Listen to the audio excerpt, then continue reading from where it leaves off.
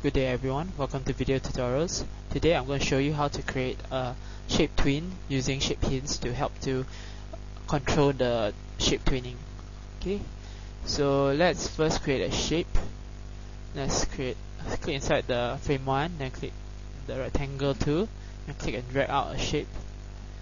Okay, then now let's click inside frame 40, then press F6 to create a keyframe. Now we click on the sub selection tool. Let's click on the one corner here, click one corner here, click and drag to the middle like that, and click on another corner here, then press delete. Okay, so now we create a triangle. Okay, let's click on the onion skin button here. Okay, to see what it looks like 2 frames behind. Let's click on use the sub select tool again. Let's adjust the position a bit. Okay, look like this. Okay, to look like this. Now let's click on the onion skin modifier button again to undo it, so we won't be confused. Okay, now we go to the click in frame 1, select from tween, drop down box, select shape. Okay, so when we press Ctrl S and then Ctrl Enter, you see there's a shape tween there, which is not doing it properly. Okay, so let's use shape hints to control the shape tween so it be done more properly. Okay, let's go to View, select Show Shape Hints. Okay, okay, so you see some shape hints already there. Let's select Modify, Shape, Remove all hints. Okay, because those are the previous hints that had some problem.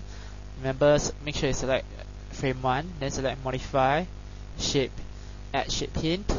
So let's select this first shape hint, let's put it to here, click and drag to here. Let's click on frame 40. Let's adjust the final position of the shape hint to here.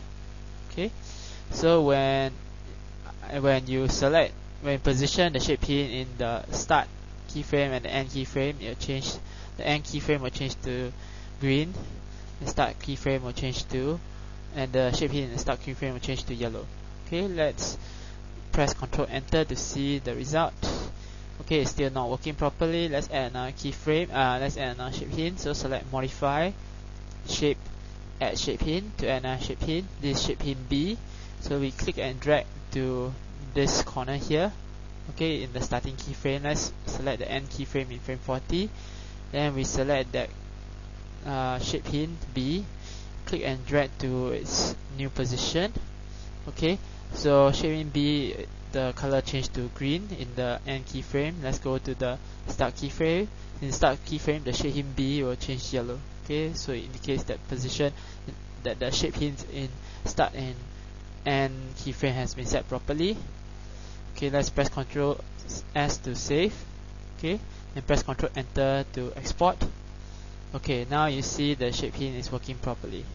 Okay, thank you for listening.